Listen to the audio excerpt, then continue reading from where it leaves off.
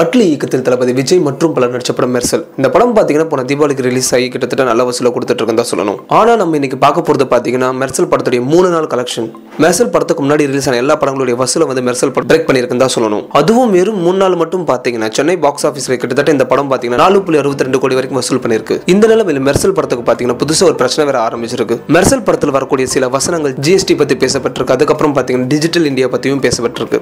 So இத தமிழக BJP இருக்கக்கூடிய தமிழிசை சவுந்தரராஜன், ராஜா, ஷேகர், பொன் ராதாகிருஷ்ணன் இவர்கள் இந்த படத்துக்கான பிரச்சனை உருவாக்கி இருக்காங்க. இவர்கள் மெர்சல் படத்துல வரக்கூடிய இந்த வசனங்கள் GST பத்தி மக்களுக்கு தவறாக விஜய் சொல்லியிருக்காரு அப்படின்னு சொல்லி பிரச்சனை கிளப்பி இருக்காங்க. மெர்சல் படத்துடைய தினடர் ஃபிலிம்ஸ் பண்ண ப்ரமோஷன்ஸ் விட இவங்க பண்ண ப்ரமோஷன்ஸ் படத்தை வேற லெவலில் கொண்டு போயிருக்குன்னு தான் சொல்லணும். ஏன்னா நிறைய மக்களுக்கு அப்படி இந்த படத்துல என்னதான் இருக்கு போய் பார்க்கணும்ன்ற ஆர்வம் எல்லா மக்களுக்கும் வந்திருக்கு தான் சொல்லணும். இதுல இருந்து என்ன தெரியுதுன்னா வரக்கூடிய நாட்களில் மெர்சல் படத்துக்கான வரவேற்பு இன்னும் அதிகமா இருக்கும்னு தெரியுது. இவர்களுக்கு நீங்க ஏதாவது சொல்ல விரும்புறீங்கன்னா அப்போ கமெண்ட் பாக்ஸ்ல கமெண்ட் பண்ணுங்க. இந்த வீடியோக்கு லைக் பண்ணுங்க, ஷேர் பண்ணுங்க. மெர்சல் படத்தை பத்தி அப்டேட்ஸ் தெரிஞ்சுக்க விரும்புறீங்கன்னா நெட் டிவி ஃபார் யூக்கு சப்ஸ்கிரைப் பண்ணுங்க.